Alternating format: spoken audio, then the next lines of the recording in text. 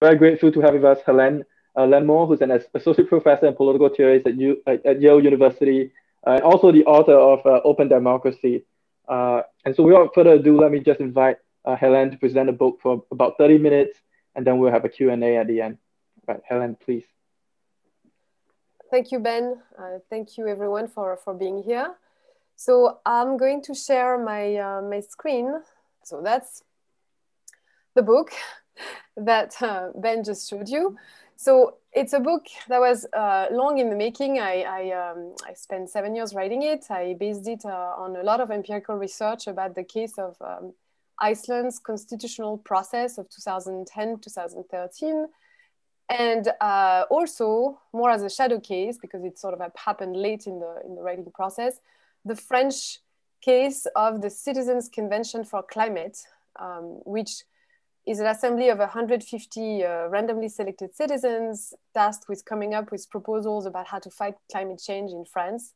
And they just, as a matter of fact, concluded the whole series of meetings this past weekend with an eighth and concluding session where they were allowed to grade the way the French government had implemented the recommendations. And it didn't go well. So I'll talk a little bit about that. They were not too happy with the way the French government implemented the recommendations. But to me, both examples, the Icelandic example and the French example, illustrate what the beginning of what could be possible if we took the idea of popular rule seriously, the idea of people's power seriously, and tried to return to this initial Greek idea of democracy as exercise of power, rather than this modern idea of representative democracy as, you know, a regime in which all we get to do is consent to the exercise of power by others, specifically elected others. So what I'm going to do in the next 30 minutes is first tell you what's wrong with representative democracy as we know it, because I think we've become so inured to its, you know, flaws that we just don't see the problem, the conceptual problem with it anymore. I'm going to talk then about open democracy as my own paradigm of popular rule, and I will defend it as a more authentic expression of the idea of people's power or popular rule. And in a third part, I will try to show you, based on the case of Iceland and France, that citizens actually can exercise power. Specifically, they can even make the law, not just in the sense of authorizing it, but in the sense of writing it, which is surprisingly counterintuitive to a lot of people. So I'll talk about those, you know, experiments as evidence for the larger theoretical claim. And then I'll turn to a brief concluding moment. Okay, so let's start with what's wrong with representative democracy. In order to diagnose the problem with representative democracy, we have to agree on the terms, right? So what does democracy mean? It means etymologically people's power, demos, kratos. It also means, according to the famous definition by Abraham Lincoln, rule of the people, for the people, and by the people. But what's interesting and what often gets overemphasized is rule for the people, by contrast with rule by the people. And so when we look at the contemporary institutional translations of rule by the people, we find out that it's not really by the people themselves, it's by a subset of the people, a group of elected elites or elites competing for access to electoral positions. And we've come to see that as a sufficient proxy for rule by the people. So if you take the Freedom House definition, for example, which is standard in political science departments, democracy is defined as a political system whose leaders are elected in competitive multi-party and multi-candidate processes in which opposition parties have a legitimate chance of attaining power or participating in power. And there's a long tradition behind this definition, which is roughly Schumpeterian, where democracy is really not about the general will or any abstract and metaphysical notion like that. It's really not about exercise of power by the people in their collective capacity, because something that scared the early founders of our representative regimes. It's really much more about, again, competition among parties and alternance in power, peaceful alternance in power of such parties and the elites at their helm.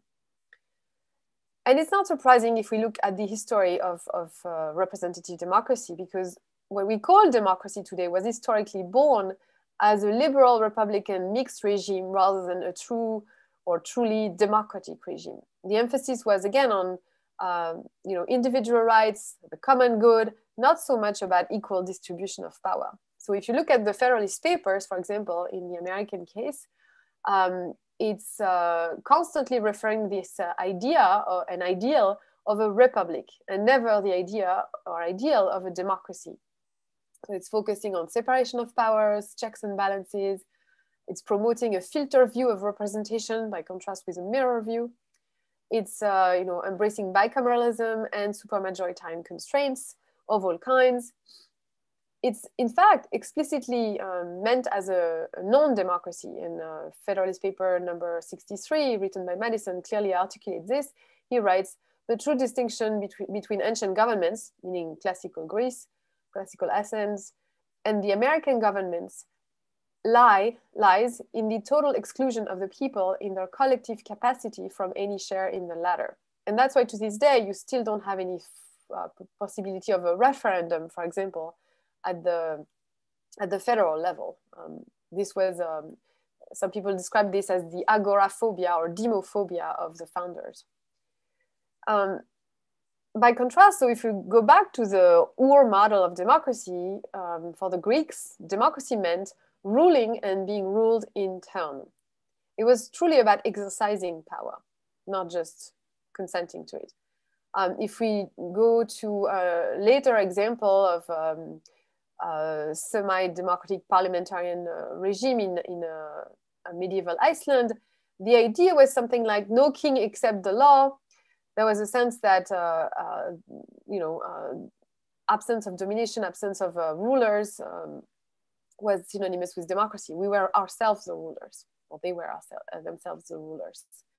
Modern representative democracies, by contrast, basically consist of the vast majority of us being ruled by a professional elected elites, few thousand people rotating in and out of power. But the rest of us are kind of like shut out from that world. And surprisingly, when we look at, for example, what's considered a beacon of democracy in the world, or was until recently, the American Congress, we find that the re-election rate for the American Congress is 90%. So there's actually very little turnover. But surprisingly, or perhaps not so surprisingly actually, the approval rate of that Congress is around 13%. I think the historical low was around 9%, and the highest since these measures started being taken in the late 70s was 33%. So at no point in history, as far as we know, could measure it, has the American Congress garnered more than 33% rate of approval. That sounds not a very good score, or not a very satisfactory regime form. Some people have even argued that, in fact, we are not truly in democracies. We are in elected oligarchies or elected plutocracies even, meaning ruled by the rich or ruled by economic interests, interest groups. That would be the famous article by Martin Gilens and Benjamin Page of 2014, where they show that, and of course this is debatable and has been sort of empirically criticized in all kinds of ways, but it's still an interesting and plausible claim that there's no causal effect once you control for the preferences of the richest in America of majorities on public policy. If true, that's a very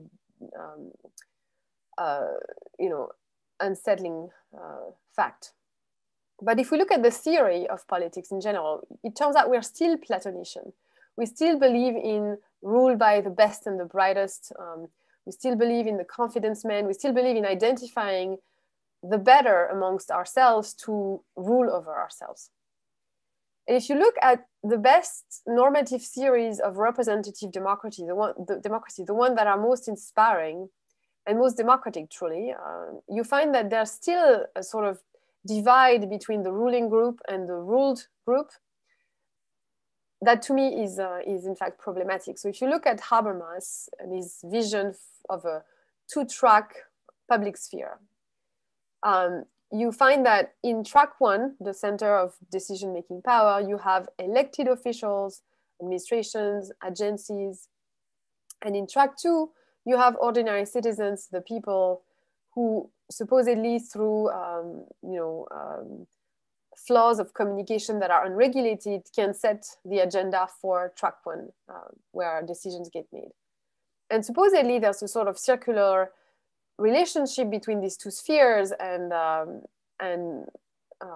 responsiveness of track one to track two and a causal influence of track two on track one.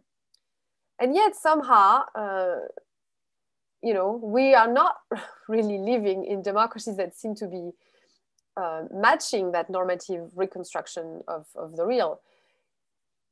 Everywhere you look at the moment, you see discontent, you see unhappiness, whether it's protest against the European Union and decision to leave it with the Brexit referendum, whether it's the yellow vests in France that protested a fuel tax, a diesel tax in November 2018, and then went on to, demonstrate on the Champs-Élysées and with the support of the vast majority of the French population, whether it's a Black Lives Matter movement in the US, whether it's the protests in Chile that have recently led to a complete constitutional upheaval and what looks like a moment of refoundation.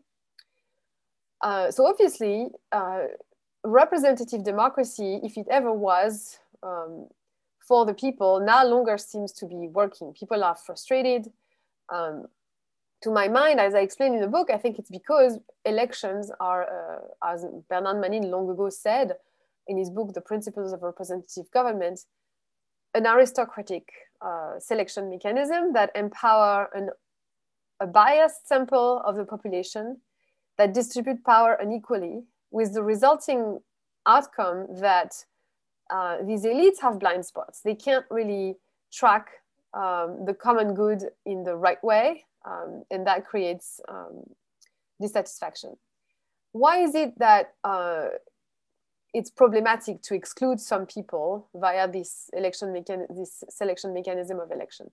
Because the true argument for a democracy, the real argument for democracy, has in fact always been that we are smarter when we are all together included in the decision-making process. It's an old insight. You can find it in Aristotle. You can find it in later authors like Condorcet. It's the more aggregative version of it. But you can also find it in much more recent political theories like W.E.B. Du Bois. I think he puts it best. He says, the real argument for democracy is this, I quote, "In the people, we have the source of that endless life and unbounded wisdom which the rulers of men must have." And when the rulers of men are too disconnected from the concerns and interests of the larger populace, they miss out on crucial information, crucial perspectives, and they basically lack in wisdom. This insight by Du Bois, he specifies even further this way, I quote, "The vast and wonderful knowledge of this universe is locked in the bosoms of its individual souls. To tap this mighty reservoir of experience, knowledge, beauty, love, and deed, we must appeal not to the few, not to some souls, but to all." So the idea is that a subset cannot rule for another subset for epistemic, meaning knowledge-related reasons, and that individuals need the vote, whether they want it or not, because it's better for them and better for all of us. So not just because of things having to do with equality or consent, but truly for instrumental reasons. So I put in blue the dimensions that have to do more with what we think of when we think of knowledge. But in fact, he has a very all-encompassing vision of what it takes to be wise, Du Bois. He thinks that it's also about an aesthetic sense, beauty. It's also about an emotional dimension, because emotions matter to the justice and quality of the policies we put forward. So love is of great concern. deed I suppose I take it to reference the kind of prudential knowledge that you can only really have from a lived experience. And that's what also needs to be in the center of power in order for the policies to match the needs of the larger populations. So in other words, when you exclude people from representation, which is the case in the sort of unequal representation we get in electoral regimes, you lose in wisdom. And so even rule by the most virtuous few, the best and brightest, might not result in rule for the people. So at least that's how I diagnose the problem in my book, and how I can say that we're never going to fix electoral democracies until we fix the selection mechanism through which we choose our rulers, right?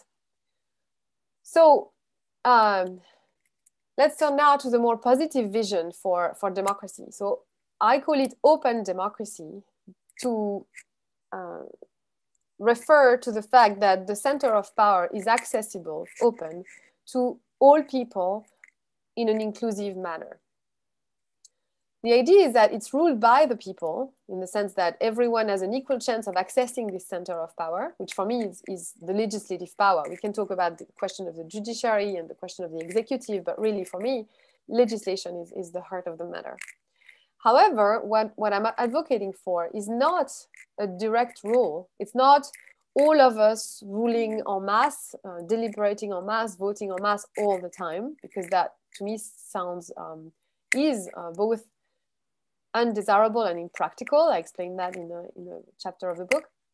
And it's not a mixed regime either, because as I just said, for me, the legislative power determines the nature of the rule. And I have a preference for a system in which the legislative power is the first power, if you want, and the executive and the judiciary are subordinated to it. Okay, so open democracy, in other words, is a vision or a paradigm for new kinds of democracy. As such, it's not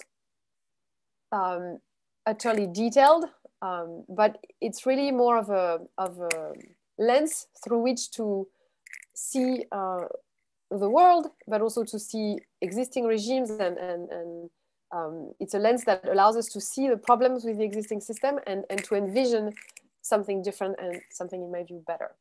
So to summarize, I define it as a new paradigm of democracy that takes seriously the ideal of popular rule as ruled by the people and recovers the openness of earlier democratic practices.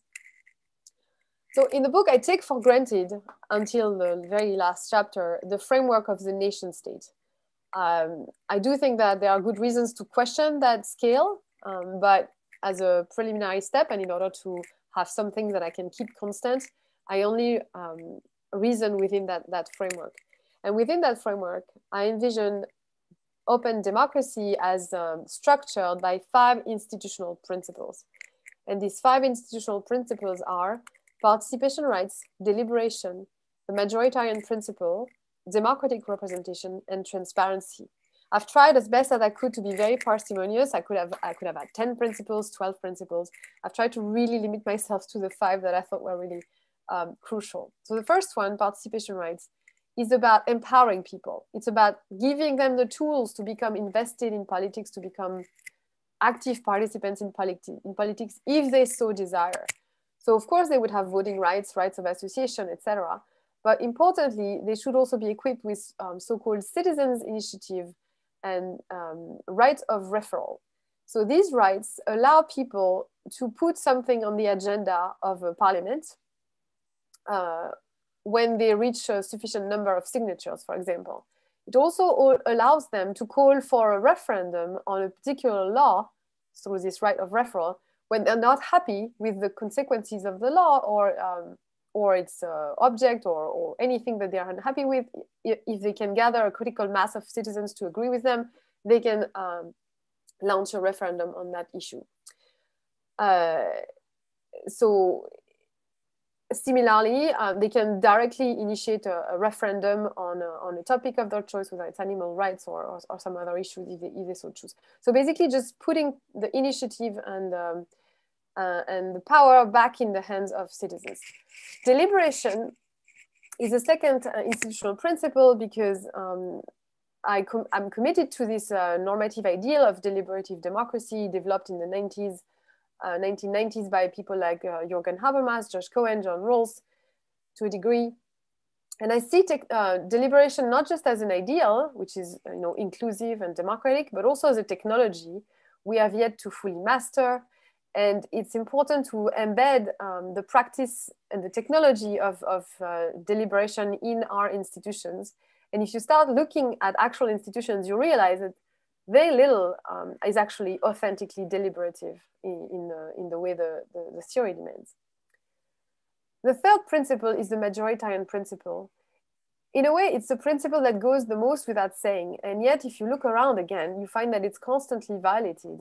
We are hampered in existing regime by all kinds of supermajoritarian thresholds, filibuster rules, bicameral design that sort of are designed to thwart the majoritarian will.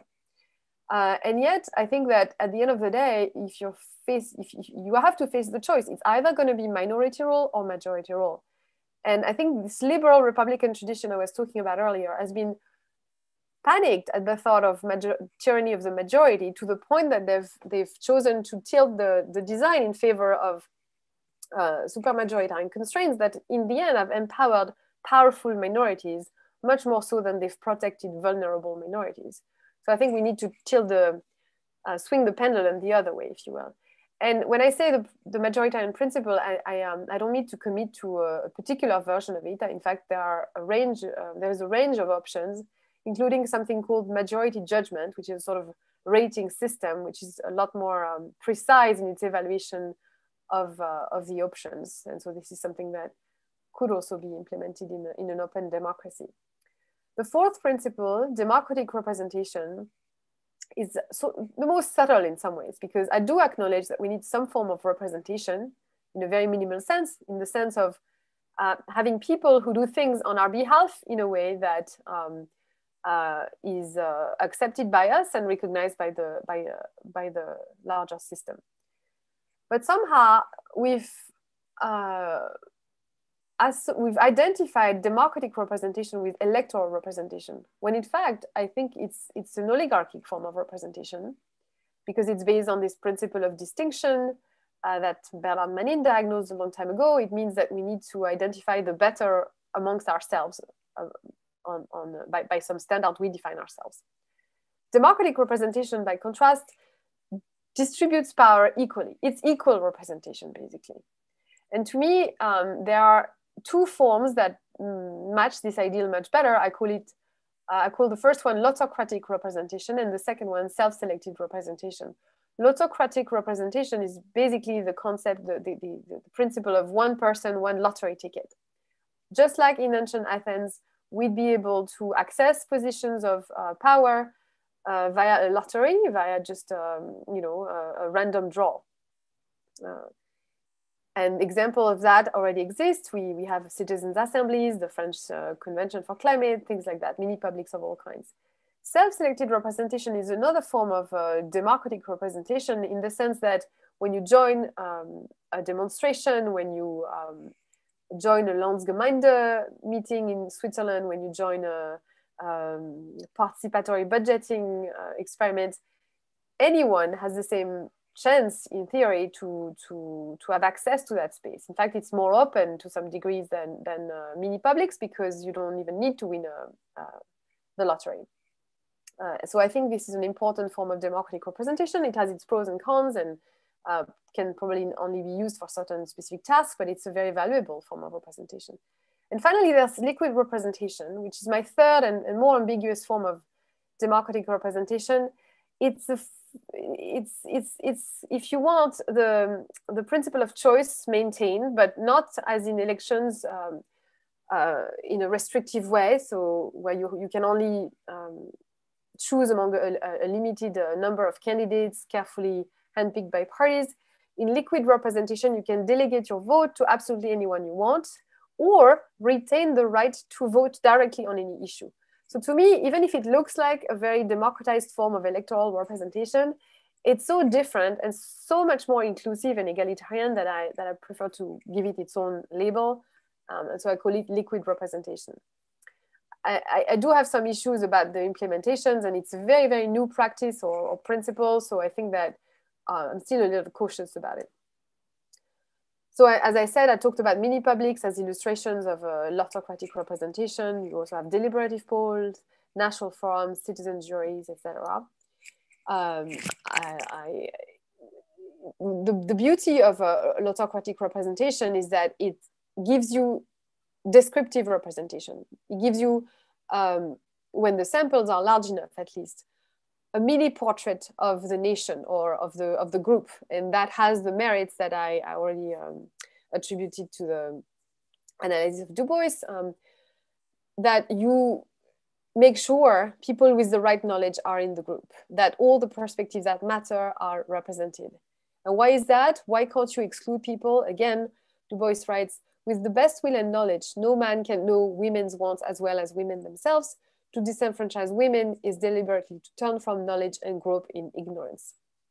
One could say the same thing about blacks and whites, about vegetarians versus, meat eaters. I mean, it's just the fact that there's a knowledge that comes from a lived experience that needs to be, that is only tapped when you use things like random selection. Self-selected representation, just to illustrate briefly, you have the Gram Sabhas of India, you have demonstrations, you have things like the Yellow Vest movement, you have self-selected representatives of the youth like Greta Thunberg, and they all play a role in increasing the diversity of voices in the public sphere. And liquid representation, I touched on it briefly. It's something that's typically used more in online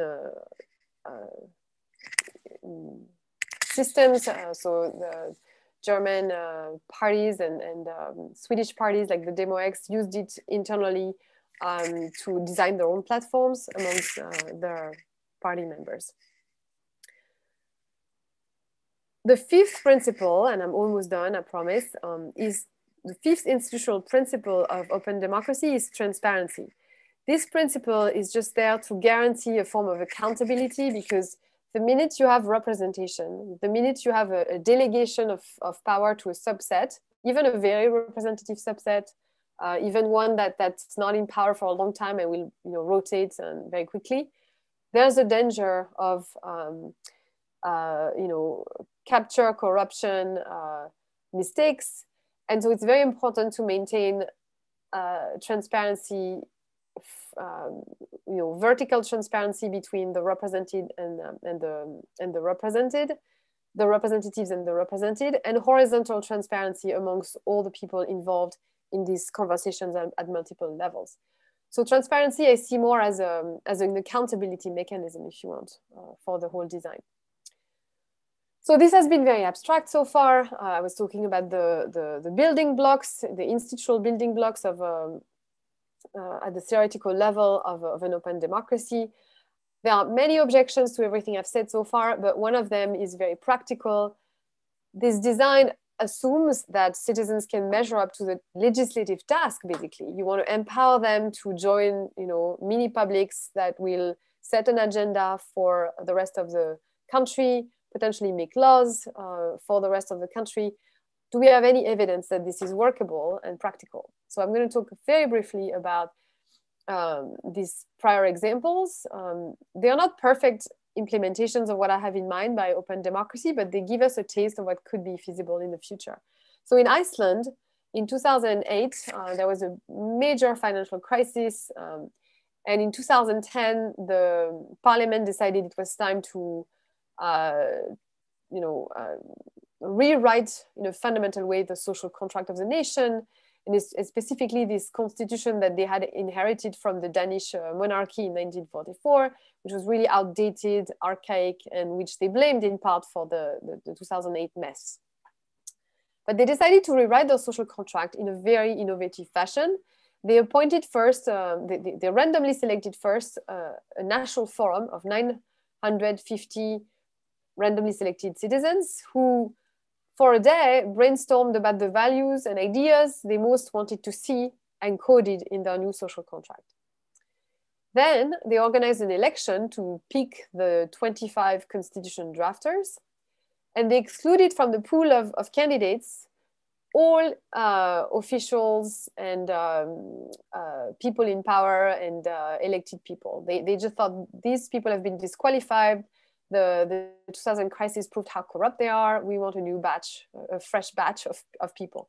So that brought to power a very interesting group, as you can see on the picture, half men, half women, almost. On the foreground, you have Freya Haraldsdottir, who is a human rights activist and also a severely disabled person.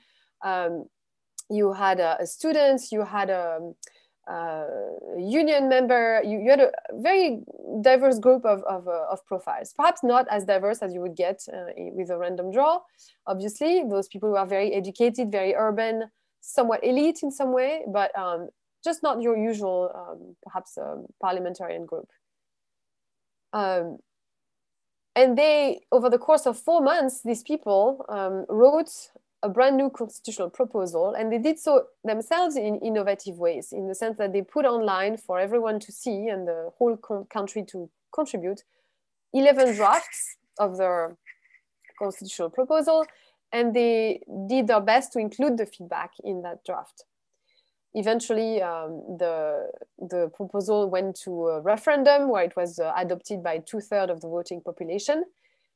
And to me, regardless of the fact that Parliament eventually didn't vote that proposal into law, so that Iceland is still stuck with its 1944 constitution, regardless of this semi-failure, what happened there is that the Icelanders proved that ordinary citizens, or almost ordinary citizens, can together write a constitution, can write a fundamental text in a way that's perfectly competent. And so they've established something that I think most people were not sure about before. Now, what happened with the French case? So the problem with the Icelandic case is that it's a tiny, tiny nation of 320,000 people. It's a mid-sized city in the US. It's very homogeneous, very Christian, very white. So an easy objection is to say, look, I mean, this can happen there. It could never happen anywhere else. But what just happened in France, to me, shows that that's not true, that scale is not an issue, and that diversity is not an issue, because France is a 67 million people nation. It's very diverse at this point, very multicultural. And what has happened in the last 12 months is that a group of 150 randomly selected citizens were brought together for 8 weekends in total, but 7 really for the task of making law proposals, to offer solutions to the problem of green gas emissions in France. So their task was, so they gathered in this beautiful building that you see here. It's a brutalist building called the Iéna Palace in the middle of Paris. And this is a picture here of the 150 with some of the members of the governance committee as well. And they worked really hard with the help of many experts to answer the following question: how to reduce the following mandate: how to reduce France's green gas emissions by 40% of the 1990s levels by 2030 in a spirit of social justice. It's basically a problem that the government had failed to solve just a year earlier when they tried to implement this fuel tax, and then they had to retract it because it created this rebellion of the yellow vests, right? So because the government can't solve this issue, they hand the hot potato to the French population, or a sample of it, and they say, look, okay, then you do it. And really the requirement was that they should produce very, very specific proposals, almost like, quasi-bills in a way, so that they could be sent without filtering, as Macron had promised, either to direct regulation, to a referendum, or to a parliamentary debate. And the thing is that, they met despite the pandemic, despite social movements. And, they made enormous progress between the beginning when they didn't know all that much to the end where they have become almost experts on some issues. And they delivered. They delivered 149 proposals. So here are a few pictures that illustrate the process, and here you have the use of random selection to allow people to different subgroups throughout the throughout the experience. And so again, this experience to me is a success in many ways. And I hasten to say that, like the Icelandic experiment, it was open to the larger public. They did their best to connect to the larger French nation through the media, through Twitter, Instagram, Facebook, social media. They organized their own local meetings to educate the population about their work. They met with regional officials. They met also now in the last 6 months with ministers, with parliamentarians, etc. They created their own association, the Association of the 150, to continue their work in parallel to the work of the convention. And so, to me, what has happened, and it's quite a historical moment for France, and I'm hoping the world, is that the French Convention has proved that citizens of a large multicultural country can actually write the law on a complex question like climate change. And so, of course, they didn't write the law in a legal sense, because the Constitution doesn't allow that to happen, and they don't have a legal status currently, and they owe their authority only to the president. So we'd need a constitutional change for them to actually have the legal standing to make the law. But in practice, it's pretty much what has happened, to my mind. So the question is, why don't we give them more power in existing institutions? Okay, I'm turning to my conclusions very briefly. So in the book, I defend a central institution, which I call the open mini-public. So the open mini-public is basically a large group of randomly selected representatives that are connected to the larger nation, to the larger public, through all kinds of methods, crowdsourcing, social media, online platforms, etc. Perhaps connected to other autocratic representatives at a lower level. And this is something you could use for, the legislative power, but also for reforms of the administrative state, for reforms of the judiciary as well. This is something that I think would translate into all kinds of settings. And so the idea is that we would move from, if you remember the Habermasian two-track model I introduced at the beginning, this is where we are. In the best case scenario, that's where we are. 2 tracks with elected officials, basically staying in power indefinitely, and the rest of us stuck in this outside bubble, trying to influence the first track. And what we could do, of course, is just create an intermediary track to get closer to the first track in a more structured way. And I think that what President Macron did with his great national debate prior to the Convention for Climate was an effort in that direction. But to me, that still wouldn't be enough. I think what we need to do is bring people inside the first track. So my sense is that my ideal would look much more like this. People rotating in and out of all the places of power, but especially the legislative power. Not staying there very long, not staying there long enough that power becomes stagnant, powers become corrupt, power becomes biased in a certain direction. And so I don't have the ideal sort of a pictorial representation for this, but it would look a lot more like this than a sort of a dichotomous series of tracks. Okay, so I'll stop here. That's roughly the main ideas in the book. There are others about accountability, about other things, but I look forward to the Q&A to explore more of them with you. Thank you.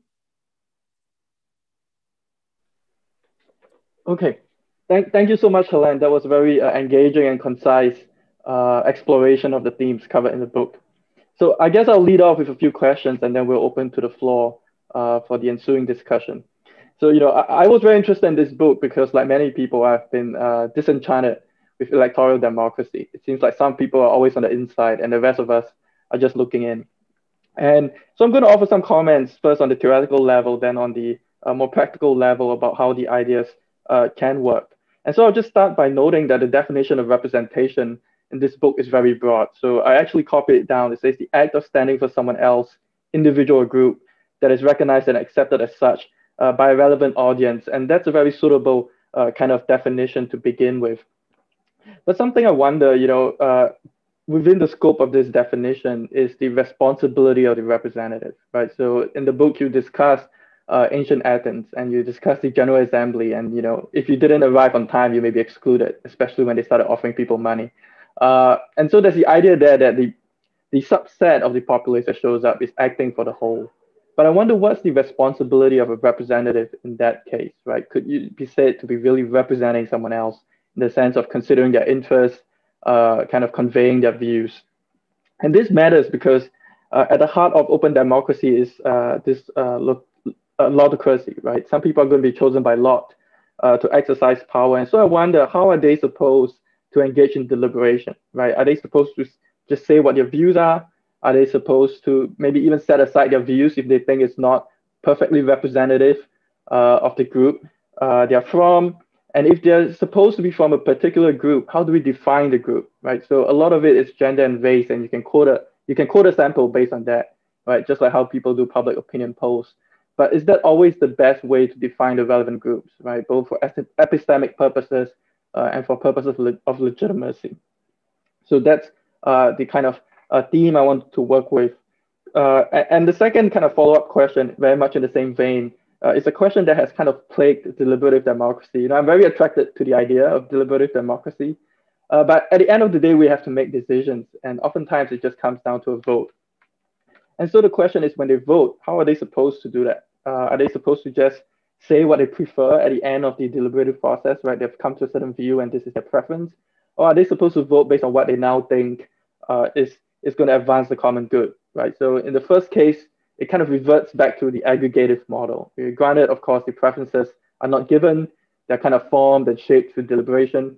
But it is still in a sense aggregative, right? You're trying to gather, people's preferences and into some kind of, a social choice function and spit out a result? Or is it more kind of in the spirit of the Condorcet jury theorem, right? You have people trying to take their best shot at what's best for the common good, and hopefully, when you get all their wisdom, you're going to be closer to the truth, right? So, what kind of attitude, what kind of mindset should they be in when the deliberation concludes and they have to make a decision?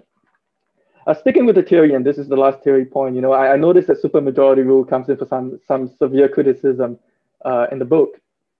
But I wonder if it's not defensible in some way, and when I read this, I really recall this essay, which I think you do cite in the book by Benjamin Constant many years ago, on the difference between the liberties of ancients and moderns.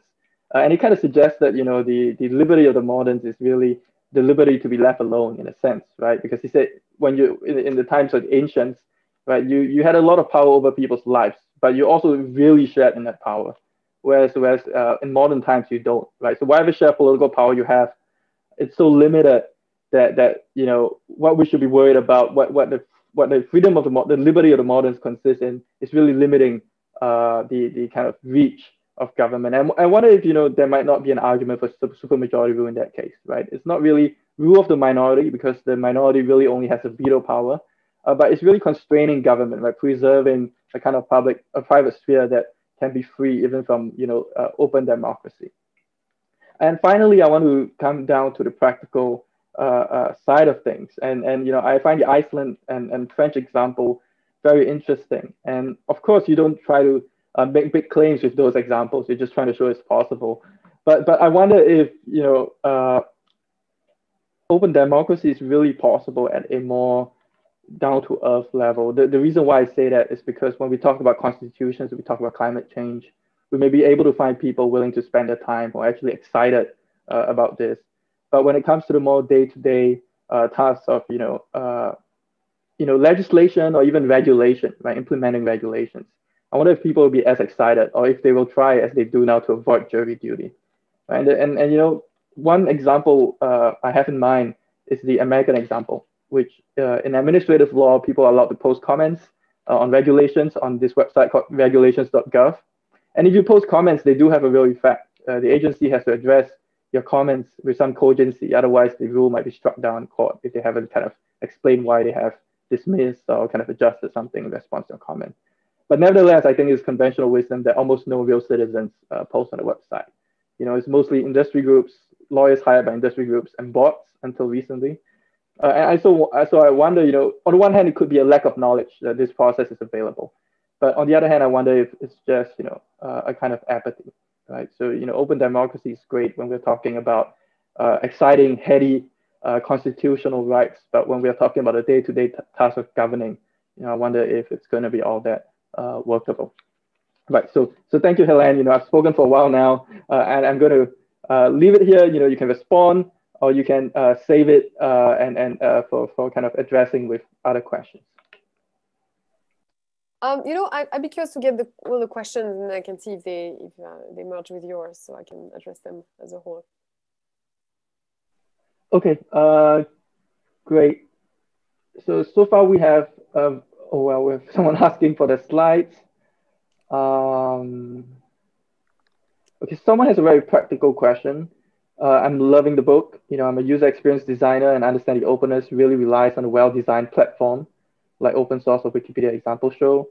Are you consulting or working or designing an actual technological prototype for new applications of open democracy? Are you actually working on any kind of platform? Yeah, or consulting for any kind of platform? The answer is no. I'm terrible at technological things. So, but thank you. I appreciate the comment. It's really nice. Okay, and Alex, you're next. You want to jump the queue? Yeah. Yeah, Alex, that's okay. Yeah. Can I take that back? Sorry, Alex. I just had a thought. Which, you know what? It's not true. I'm not that terrible at technology, and I'm actually working on a platform to some degree. Just occurred to me. So here's an example. I'm on the Senate of my university at Yale. I got on there because once I got tenure, I realized, oh my God, this is political. We need to give more powers to faculty in this university. So I got on there. And then I realized we communicate via email. This is so inefficient, so pathetic. Documents get lost. You have to go back 3 months to like figure out what somebody said. And so I said, listen, we have to use a platform like the things I've had been observing and using myself in these experiments in Iceland, in Finland, in France. Because we will never be efficient if we don't do that, and we are completely opaque to the rest of the faculty, to our constituency that elected us.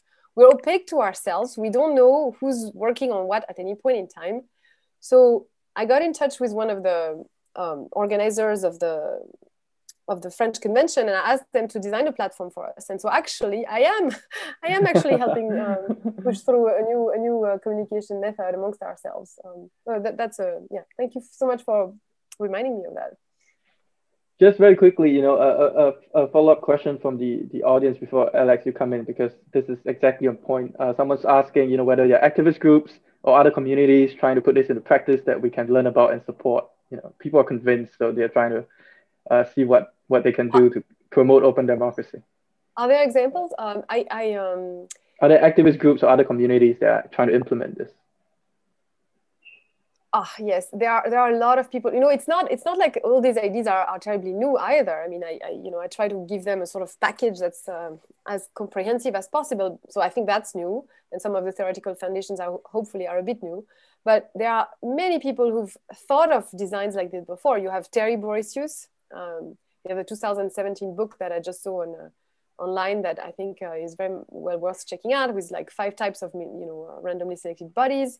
You have John Gastill and Eric Olin Wright, who published a book called Legislature by Lot. I mean, these are still somewhat theoretical ideas, but they're activists in some way. They're pushing for exploring new formats, new roles for citizens. You have Arash Abizadeh, who wrote a paper in Perspective on Politics 2 years ago about how to reform the Canadian Senate and abolish the Canadian Senate and turn it into a randomly selected chamber. You have French activists who are pushing for similar ideas, House of the Future, where this randomly selected chamber would think about long-term goals like sustainable economy, etc. So yes, it's everywhere. If you start looking, you'll see. There are resources online that I'd be happy to send you. Okay, excellent. Alex, why don't you go first, and then I'll ask Albert's question.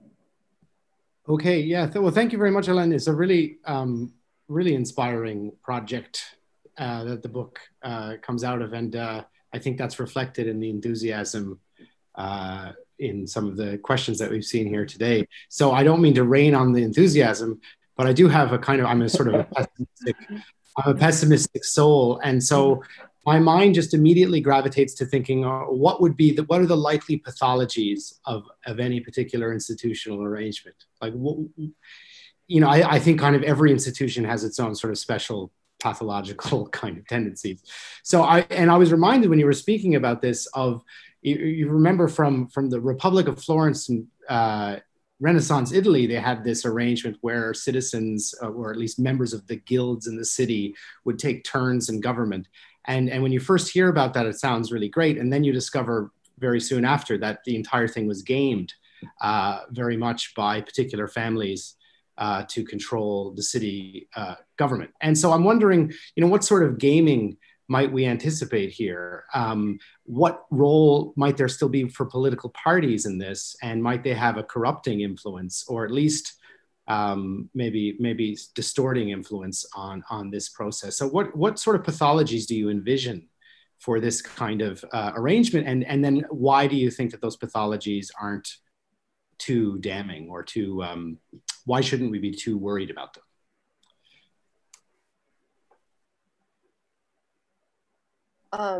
No, it's good to be pessimistic. You want to design for the worst too, right? But I think, first of all, we have to remind ourselves the question is always comparative. Compared to what are the pathologies of a sortition-based system, better or worse? And at this point, I think the electoral system, as you know, is in such crisis that, you know, it starts to make the other alternatives look a lot better. So I think the likely pathologies of a randomly selected system is that you could say, well, you'll bring in too many ignorant people, right?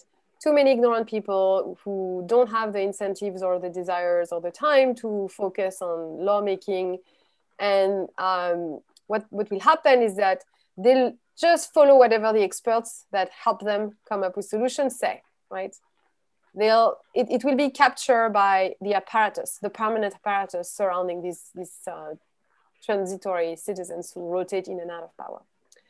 So that's a very good objection. Empirically, that's not what I've observed in the case of the Citizens Convention for Climate. In fact, if anything, the citizens were extremely suspicious of experts at the beginning. They were very much afraid of being instrumentalized by government to push an agenda that wasn't theirs, to follow a solution that they knew the rest of the French people disliked, like the carbon tax, which was the fuel tax was in a way a de facto carbon tax. So the trust between experts and citizens took some time to gel. And yes, the experts sort of had an influence, but I think it was a deserved influence in the sense that they were followed by the citizens when their arguments were good or the recommendations were good. And I can't say I saw any type of capture in that case. That's partly because I think if you do the design right, people have the right incentives to become passionate about these issues. They at least thought for a long time that it would matter because President Macron had promised them that their recommendations would go without filtering to direct application, a referendum or a parliamentary debate. So they cared passionately. I've never seen, honestly, these people were passionate. They were all in. Some people dropped out. That's predictable. Some people came in initially just for the money, and I think many of them stayed for the friendship. And even if they didn't participate much, well, they were there at least. It's one thing to legislate about renters and owners, but then you have to talk to these people. And even if there's this woman who's not very active and she's just here, and she doesn't speak much, but she's still here, and of her life experience because she's shared it, and you have to justify your choice to her, and she will have a lived experience of being a renter that you can't just wish away the way you can when you're in a parliament where nobody's poor and having a hard time paying the rent at the end of the month. So things like that. So that's one thing, the capture by experts. I'm not saying it's impossible, but I think that's not what I've observed empirically. Another danger is that, in fact, it turns into another version of a star system. For example, you know, it's true that in the French case, you've got very quickly a natural aristocracy of the citizens who sort of emerged and became very visible in the media, became very vocal during the plenaries.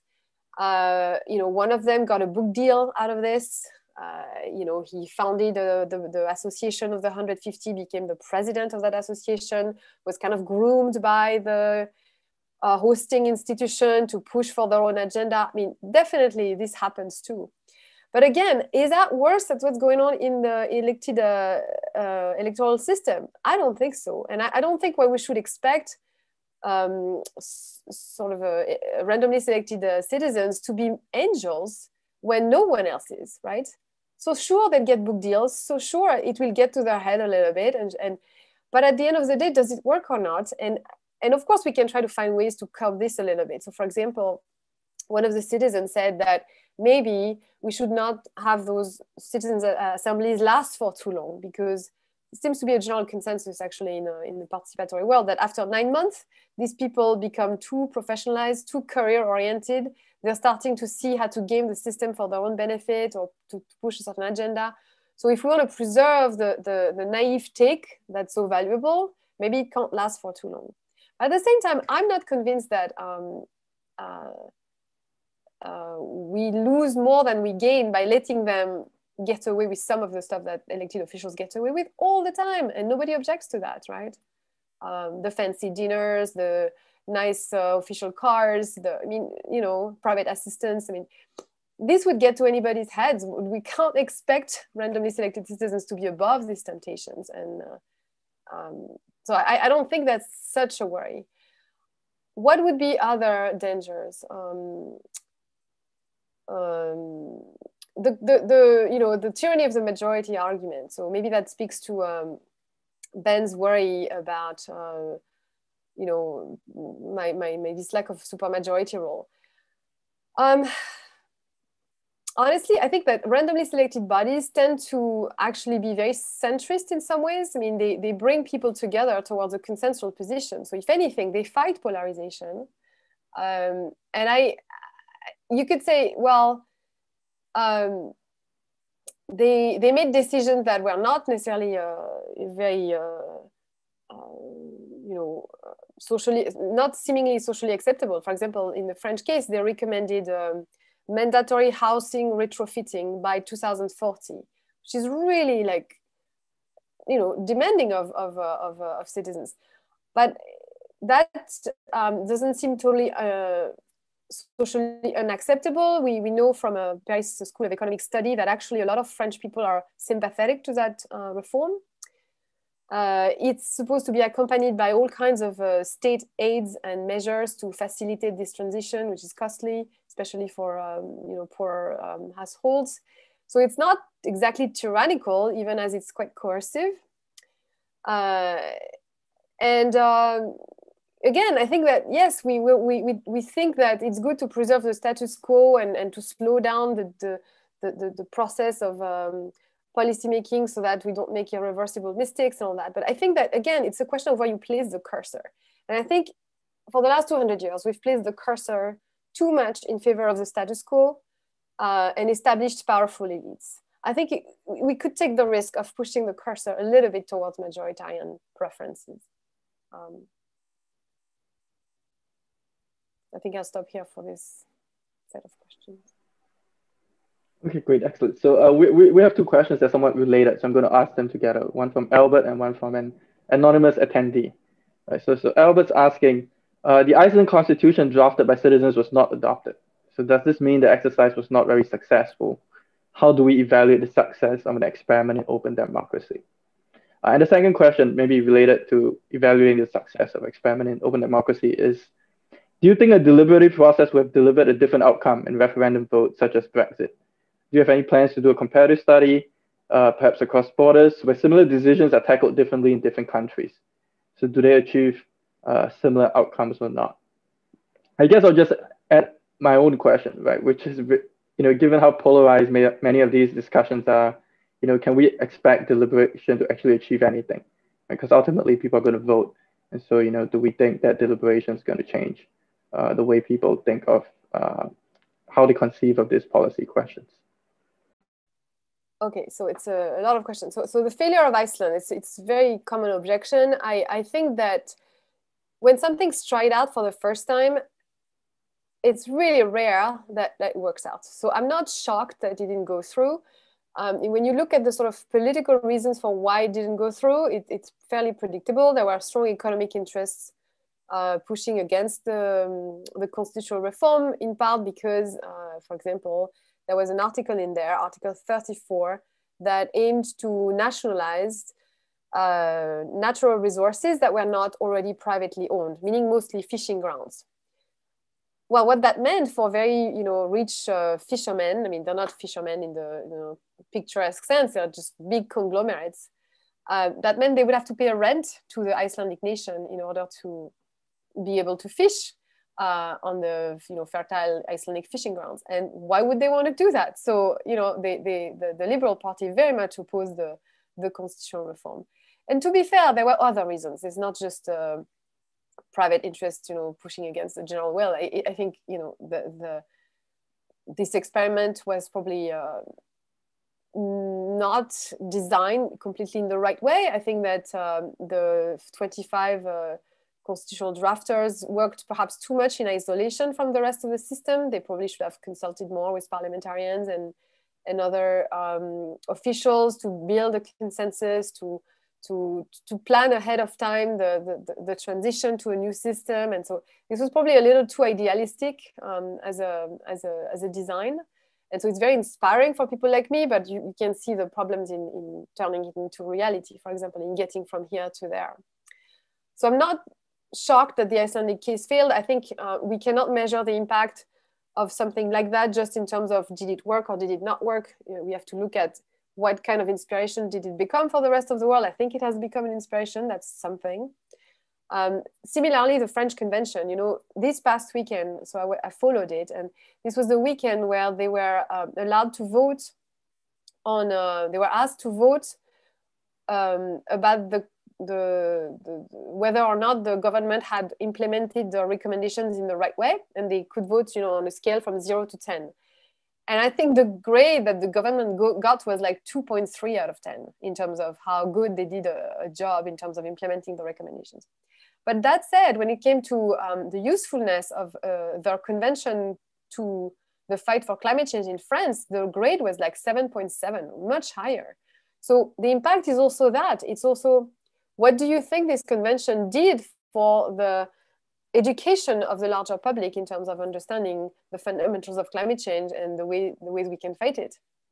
So you can look at the short term, the long term, the immediate impact, the sort of more diffuse impact. And what's for sure is that, as one of the members of the French Convention said, he said, look, we are going to be a model for future conventions. We are going to be a model for convention in other countries. We're going to be viral in some ways, and that's very important. So it's another way of assessing impact and measuring success, I think. So would a deliberative referendum have yielded a different outcome in England? Honestly, I'm not sure. I think there's been enough elections at this point that seem to confirm that the British people were really fed up with the European Union.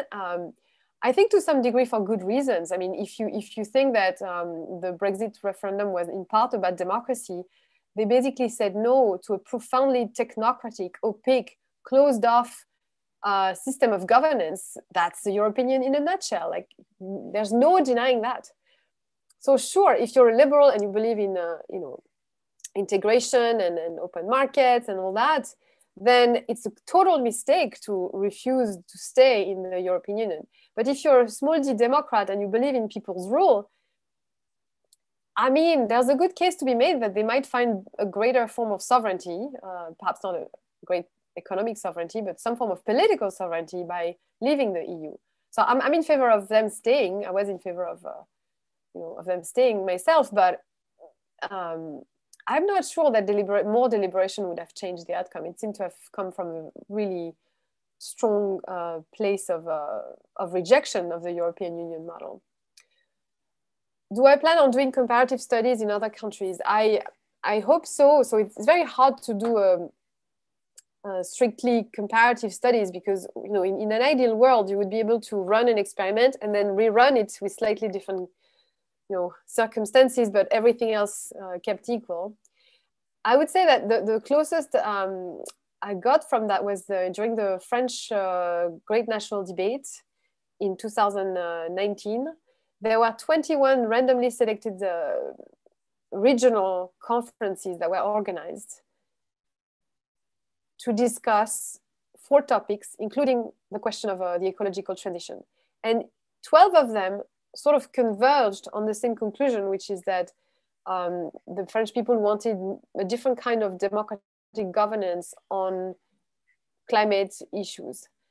And that's apparently what convinced President Macron to organize this nationwide, national convention for climate. So I think there's this element of comparison where you can say, well, actually, when you put certain citizens, random draws of citizens in roughly the same circumstances, they kind of converge on some conclusions.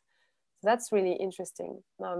Now, to go back to your question, Ben, about deliberation versus aggregation, and well, there's, to me, I'm not sure I understand your worry here. I don't think deliberative democrats believe that everything must be settled by deliberation alone. I think deliberation is just there to allow arguments to be exchanged, but at some point, when we are not making progress anymore, when the burdens of judgment are too high and we can't get through the, you know, the complications, right, we vote, and that's fine. And the aggregative phase is completely fine to me.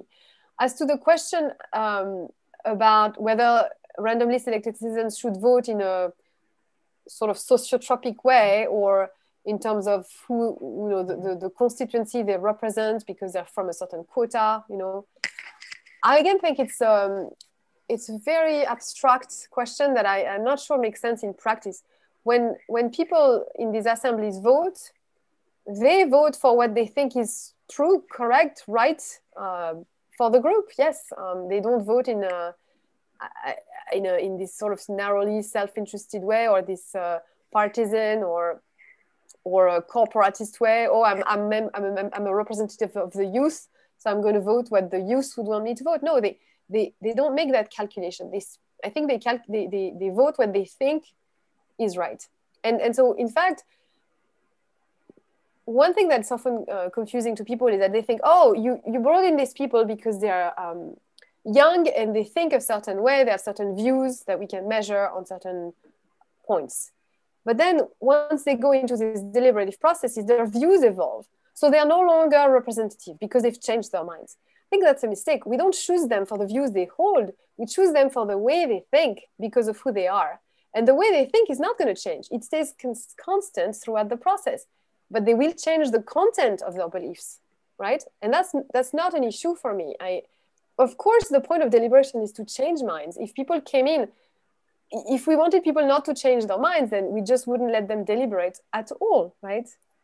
So I think they're representative of the larger group for the cognitive diversity they bring, for the specific ways they will process information, not for the pre-deliberative beliefs or you know, their identification with a particular group or this and that. In fact, the use of quotas, I think it's unavoidable because these groups are usually too small to generate, too small for the random draw to generate a representative sample. So you need to engineer the diversity a little bit. But that's not ideal. That's a departure from the ideal. In the ideal, it's one person when lottery tickets, so that you don't have to essentialize people. And that a woman is not here as a representative of women, or a Black person is not here as a representative of Black people. That's essentializing people in a way. And I think the beauty of lot is that it's blind. It's not, you know, it's not essentializing people. So the fact that we have to do it a little bit because we don't know how to run, you know, deliberation in the thousands because it's very costly and complicated. we have to engineer the sample a bit, but I think we should avoid essentializing people and saying things like, oh, you're the vegetarian, you have to speak on behalf of vegetarians. You know, I think that's not a good approach. Excellent. So I understand it a lot better now. So the representatives don't really have a constituency, right? They're there as citizens, and they're there to basically deliberate and express their views at the end of the day. And the ideal is they would vote based on what they think is right. Okay, excellent. So maybe I'll just abuse my privilege and put in a question before getting one more from the audience. And the question I had, actually I want to defend Hélène. It's true that the Constitution wasn't adopted, but I'm not sure that that's really bad for the argument being advanced, right? Because as I understand it, open democracy is being advocated on two grounds, really.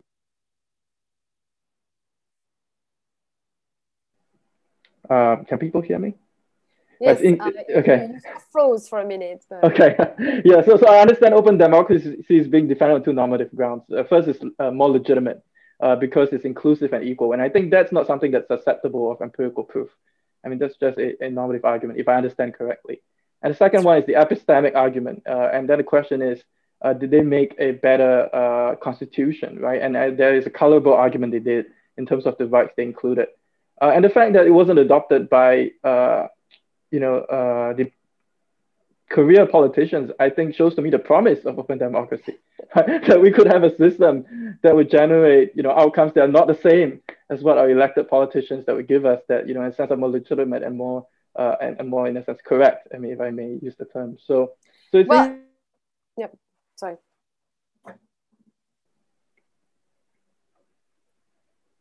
Sorry, I didn't hear the end of what you were saying, but I was just thinking, yeah.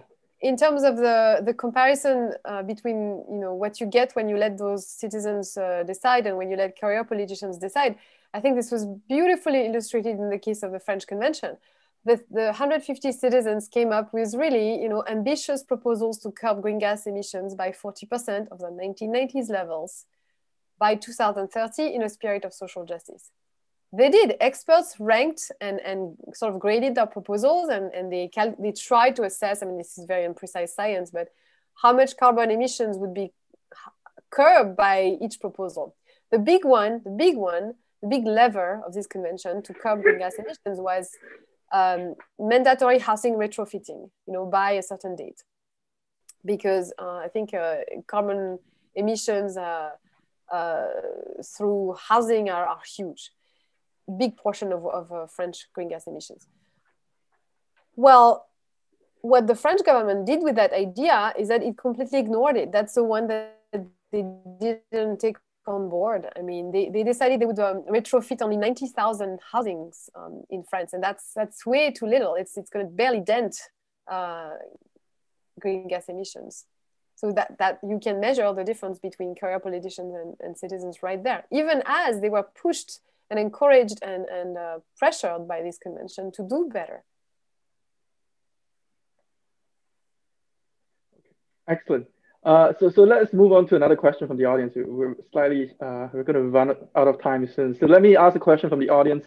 Another challenge to democracy is the increasing complexity of matters, the interconnectedness of issues, the short versus long-term perspective.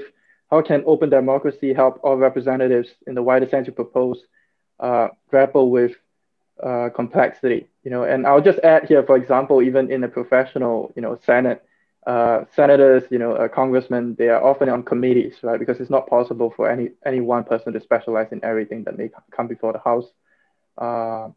So what about these representatives, right? How are they going to grapple with all the complexity of the issues that confront us today? So, again, I'm glad this person brought up the comparison point, because the fact is that elected officials, especially in the US, spend so much time raising funds, campaigning, shaking hands, making calls. They actually have very little time for actual policy making and facing the complexity of technical legislation.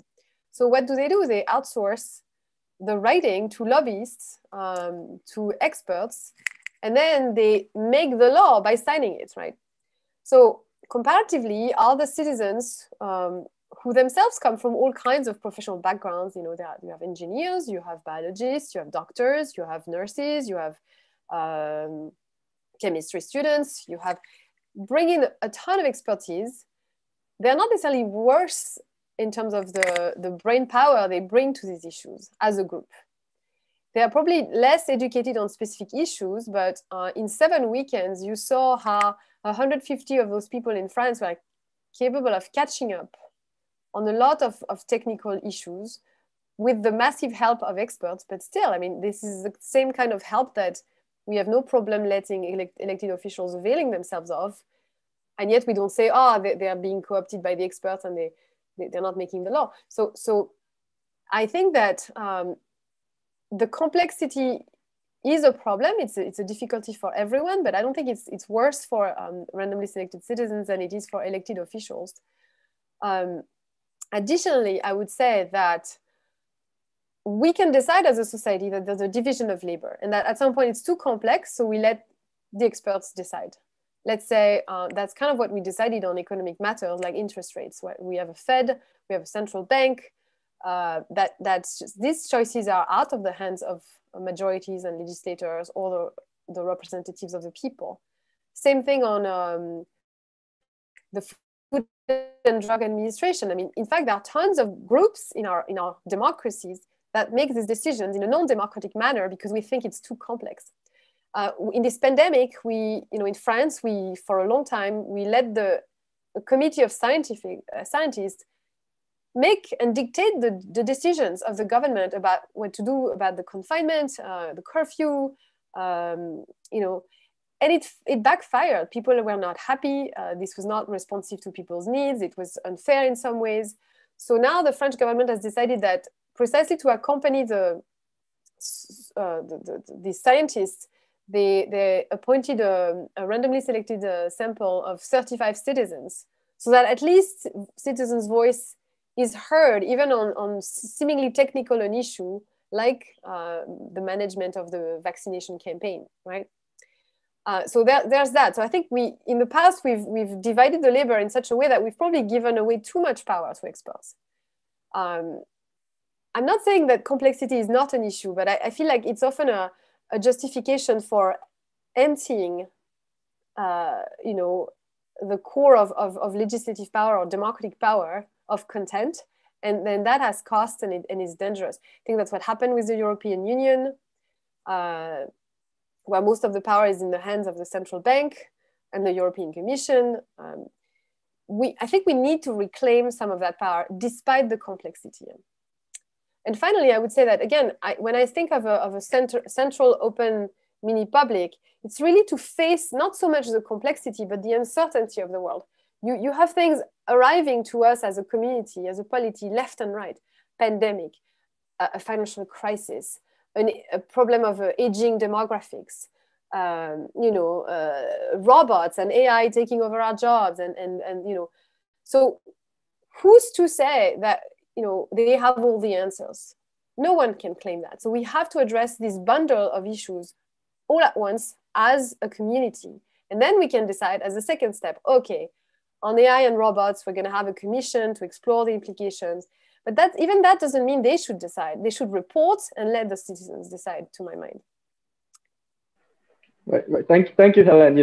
On that point, I'll just say too, because that's something I feel as well. Right. I feel there is scientific complexity, there's factual uncertainty, but there's also uncertainty and debate about values. Right. So ultimately, for example, a decision about should we fight the virus at all costs, even if it means jobs will be lost.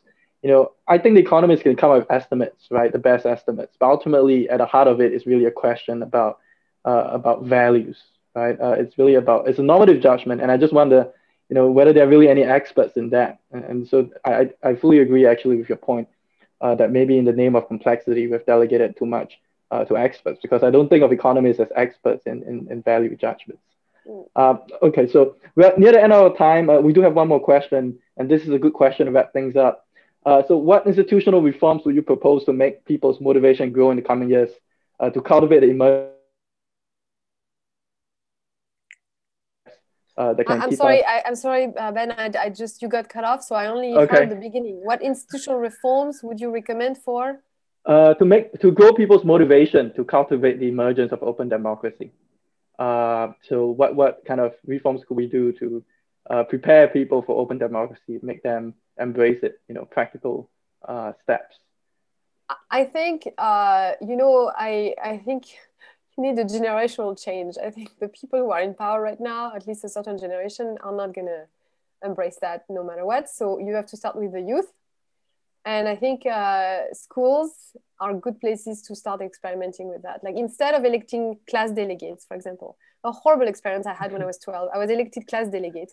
And overnight, I lost half of my friends. I gained others who were just, fawning and insincere. It was just terrible. I think a lot of my political beliefs stem from the original experience. I think we should have class delegates that are randomly selected and rotated so that everyone gets a chance to be elected, and that the shy kid in the corner who doesn't stand a chance in an election, he gets a chance and he gets to experience that and he gets to bring their point of view. And I think you would have class delegate that would be a lot less male, alpha, entitled, and that would sort of start a conversion to more inclusive and egalitarian ideals that can then be applied in the private sphere, in your family, also in the economic world, in firms. Hopefully some, unfortunately our companies are built after a totally oligarchic, top-down, vertical, feudal sort of a model. So that's going to take a long time to reform. And but if we can start, implementing these things at the small scale everywhere, hopefully then you've got citizens who are ready to ask for more at the political level. I think reading, educating yourself about all these alternative models. There's a whole literature out there. I'm not the only one. It's a growing minority, and I think it's slowly actually going mainstream. And so I'm hopeful that in the next 10 years we're going to make progress on this front.